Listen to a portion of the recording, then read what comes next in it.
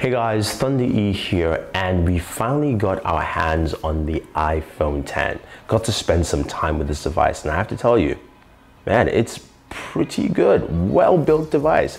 That's the first thing you notice when you hold the iPhone 10. It's comfortable, it is well built, and this is probably one of the best looking iPhones ever. Yes, I've said it. I think it is. They've done a really good job on design on this device.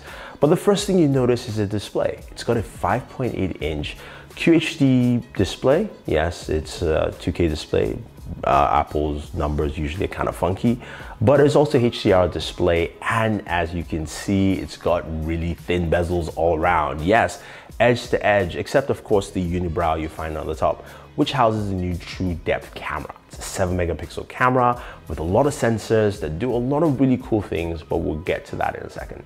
Now let's talk more about the design. Looking around the device, you can see you've got, of course, a glass back. The camera housing is also in a different orientation, more, of course, portrait. It's a dual camera setup. The dual 12 megapixel camera you find on the iPhone 8 Plus is here, with one difference. You now have OIS on both lenses, which is pretty cool. Now it's powered by the A11 Bionic chipset, which can do a lot, and that's going to come to play later on as we continue talking about the iPhone 10. But you also have, of course, a lot of lifestyle features. IP67 rated, water and dust resistant, and also wireless charging. So you can comfortably charge your device without plugging it in, or while you're listening to music with your lightning earbuds, because it has only single port at the bottom. Now dual stereo speakers, which is great. I wish still there was a headphone jack. That is just me, but it's never coming back on this device. But when we flip back to the front, as you can see again, you've got that massive display. Looks pretty good, and that just basically showcases the difference in design. Now, if you look at that compared to the iPhone 8 Plus or the 7 Plus, anything in the plus size of things, you can see that it's actually a smaller device with a larger display and a smaller footprint, which means that this device is more comfortable for people with small hands to use and people like me with larger hands to use, just because of the ergonomics and the design here, which is great for a lot of Apple users, and I like that idea. And I think, you know, that is something that they should move forward with as they go with other devices.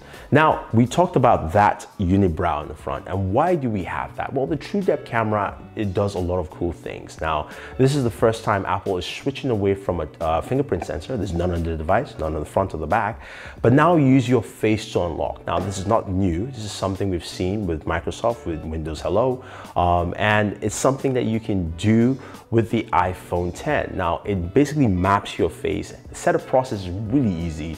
If you want to check that out, definitely go check out our setup process, how to set up Face ID. But it works pretty well. You just have to look at it, it unlocks. Look at it, and unlocks. And that's simple. Now, the unlock icon turns, showing you it's unlocked, but you do have to swipe up to get access into your device. You guys should change that, or rather just open up and unlock it. But that being said, it works pretty well and works pretty effectively. We'll do some more videos on that so you guys can see how it works in different situations and all that fun stuff.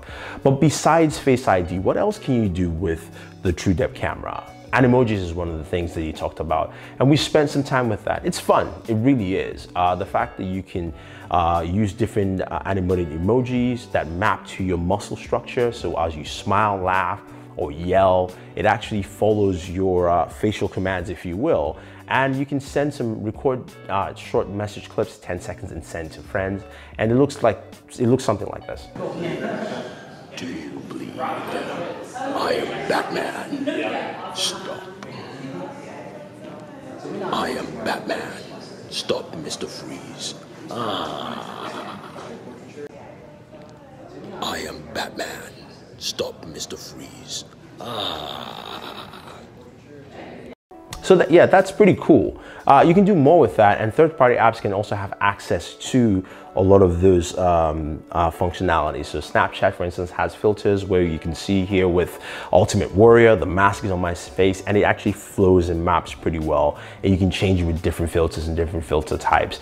This will be available to a lot of third parties. Now, that being said though, your facial map is saved on your device. It's not saved in the cloud. Similar to Touch ID, it's not going to be saved anywhere else except your device. And once you format that device, all that information is gone. Or when you reset maybe Face ID, that also is gone completely. So that is fine. That's taken care of there. Now, we also have another thing that is missing from this device. There is no home button, right? There's none. So how do you navigate around the iPhone 10? Now, there are new gestures to actually do that. And then one of the easiest ones to actually talk about first is actually going back home from an application. You want to head back to your home screen. You have to simply swipe from the bottom all the way up, and that takes you back to the home screen. And I'm talking about basically from the edge of the bezel and edge of the display all the way up. Now, I found that all these gestures, while they worked well, can be hard to get because of the placement. That is something that was going to take some learning to do that. Now, if you want to go into multitask, you have to swipe from the bottom again, stop halfway, and that brings up the multitask menu, and you can swipe all the way left or right through your applications.